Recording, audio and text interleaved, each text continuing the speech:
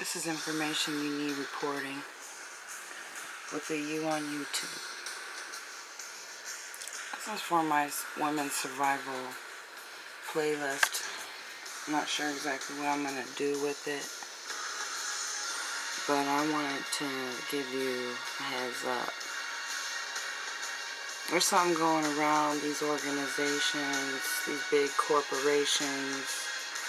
They're outsourcing all the positions to third world countries, and when you call, they can't understand what the hell is going on.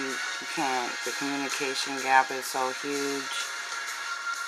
They don't even care. They don't have to care because they want you lost in a bureaucracy of red tape.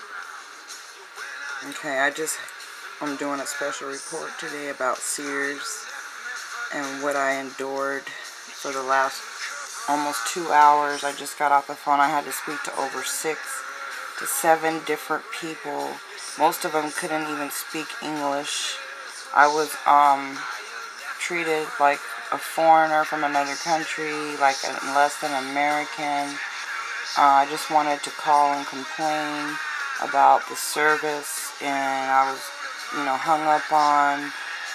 I was transferred all over the place, treated rudely, told that I'm not allowed to report the story, threatened that I'm not allowed to tape it. I mean, you can't even imagine. I'm going to call the HR department right now and find out if they can send me their policy that says that citizens can't tape their conversations with businesses. So this is the latest fraud trick that they're doing, is that when you call almost every business, the first thing you hear is this conversation is being recorded. But when you try to record them, they won't let you. So what they're doing is they won't even let citizens protect themselves, and they're the only ones who get to record the conversations and use it. And they say they're using it to protect consumers, but yet we can't protect our own selves. So they record it and it's happening, but we can't.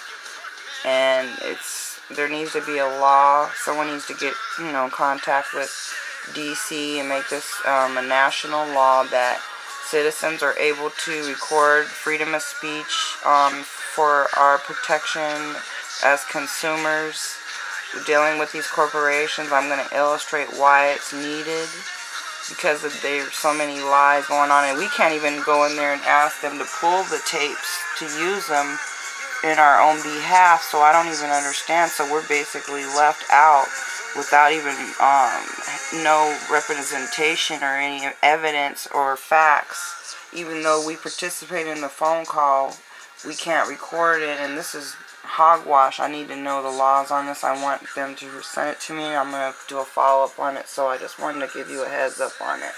Information you need, all one word, with the U on YouTube.